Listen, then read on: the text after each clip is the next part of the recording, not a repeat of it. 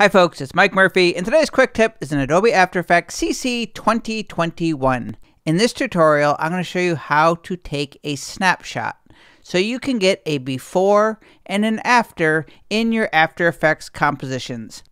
And just to be clear, a snapshot is temporary. It is not saving a file anywhere in your After Effects project. To take a snapshot, just drag the playhead to any frame where you want to take a snapshot. Then you're going to come down here and click on this little camera icon or use the keyboard shortcut Shift F5. And then you will hear a little shutter. So here we go. A snapshot has been taken.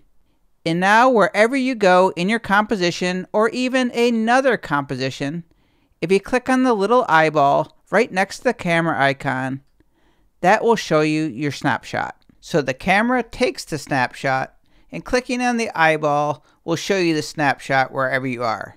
And a little bonus tip.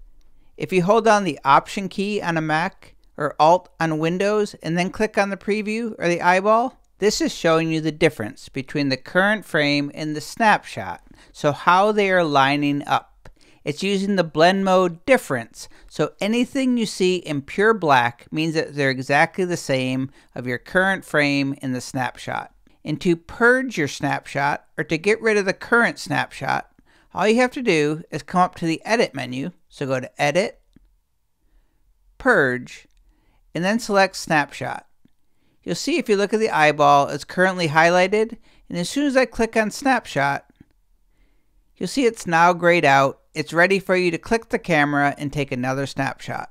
My name is Mike Murphy, and that is how you take snapshots in Adobe After Effects CC 2021. Cheers!